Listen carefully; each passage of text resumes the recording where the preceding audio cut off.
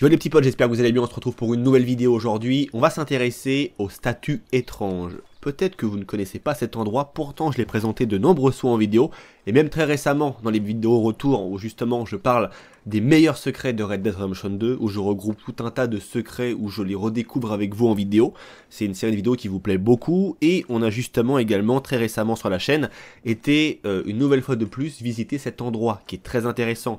Tu arrives comme ça, il y a une petite ouverture dans la falaise, tu rentres à l'intérieur, t'as un petit couloir comme ça creusé à même la roche, et là tu vois des statues en rond. C'est très énigmatique, c'est un endroit qui est très intéressant, et ça fait partie de l'un des meilleurs secrets de Red Dead Redemption 2, parce que tu t'attends tellement pas à découvrir à cet endroit, et à être amené à voir cette scène qui semble si incroyable. T'as l'impression de découvrir quelque chose de ouf. Au final, on remarque qu'il y a des statues, et si on est très vigilant, on peut remarquer que sur les socles des statues figurent des petits trucs en bois, des petits leviers que l'on peut pousser.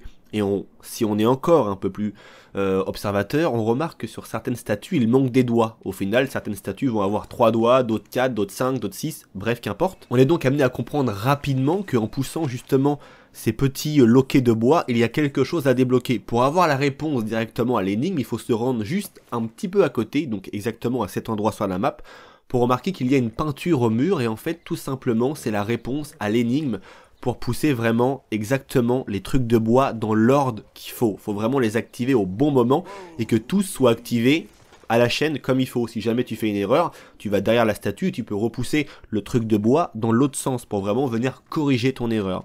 Et du coup après tu auras de l'or qui te sera donné. Donc c'est une très bonne technique pour avoir de l'or. Si jamais ça vous intéresse, le lien de la vidéo que j'avais fait à l'époque se trouve en description et j'essaierai également de la mettre en fin de vidéo pour que vous puissiez cliquer dessus et y accéder dans le plus grand des calmes, je vais dire.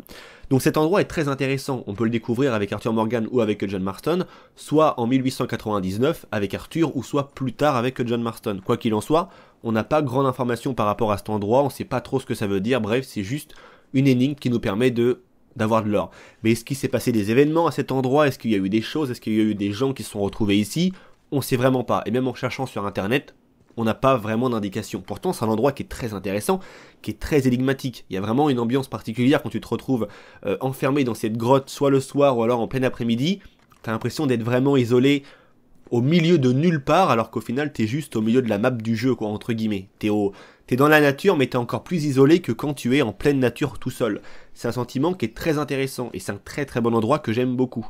Au final, pour avoir une réponse par rapport à est-ce qu'il s'est passé quelque chose ici, est-ce que Rockstar nous donne plus d'indications, dans l'histoire de Red Dead Redemption 2, malheureusement non, on n'aura pas d'informations, on verra jamais un PNJ s'y rendre, on verra jamais même pourquoi pas des animaux en sortir, rien du tout, il n'y a vraiment jamais quelque chose qui se passe dans cet endroit malheureusement. Donc le scénario de Red Dead 2, vous le savez, commence en 1899, c'est marqué au tout début du jeu. Mais en fait, il faudra remonter dans le temps pour comprendre que dans les années antérieures, et surtout en 1898, donc soit un an avant que les événements de Red Dead Redemption 2, le mode histoire, ne commence, il y a un mode, et ce mode s'appelle Red Dead Online, et Rockstar en ont profité pour glisser des petites histoires en lien avec nos événements et nos endroits favoris du jeu, pour nous montrer qu'il s'est produit des choses que l'on ignore même dans l'histoire de Red Dead 2. C'est pour ça que c'est quand même aussi intéressant de jouer à Red Dead Online pour découvrir toute une partie de l'histoire que l'on ne connaît pas de Red Dead 2 puisque ça se passe avant, bien sûr, les événements de Red Dead 2 pour le mode online. On est donc en 1898 lorsque du côté de Ambarino, il y avait une secte qui se faisait appeler la secte de la 7e génération.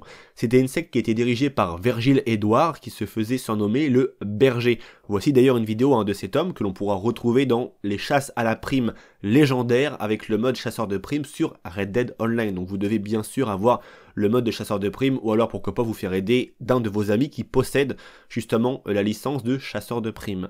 Et donc quand on va justement aller chercher Virgile Edward, on doit justement aller chercher ce fameux Virgile Edward, mais également tous ces co-dirigeants de cette fameuse secte, la 7e génération.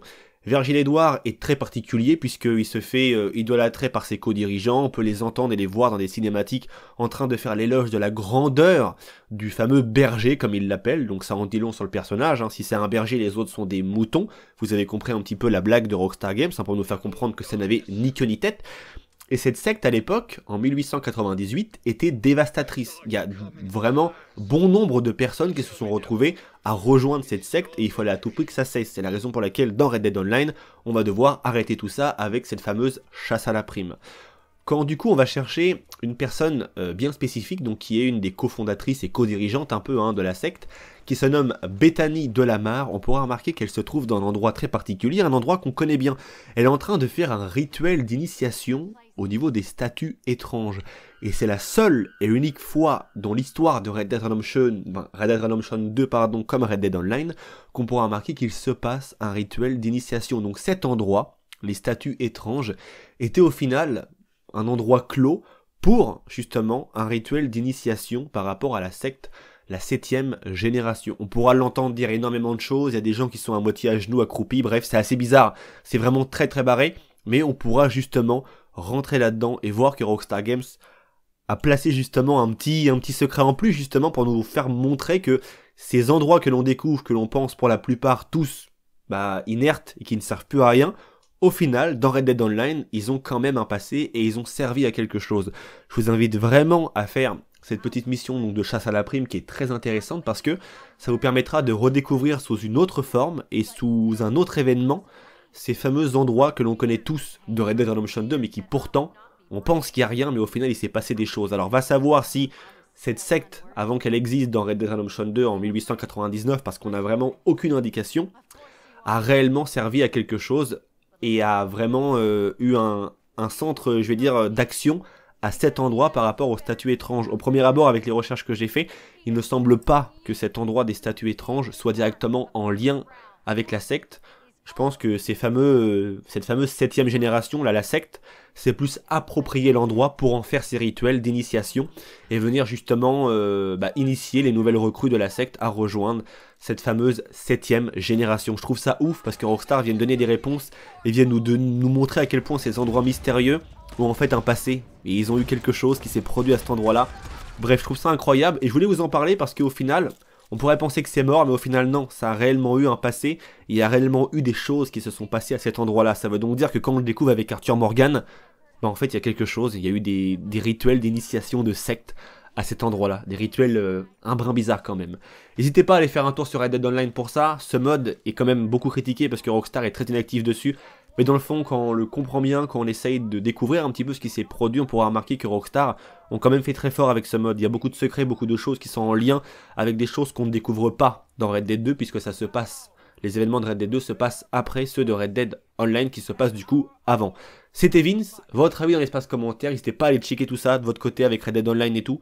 Prenez soin de vous, la petite vidéo pour avoir l'or se trouve en description. Vous êtes les boss, prenez soin de vous et merci pour la force. Ciao tout le monde.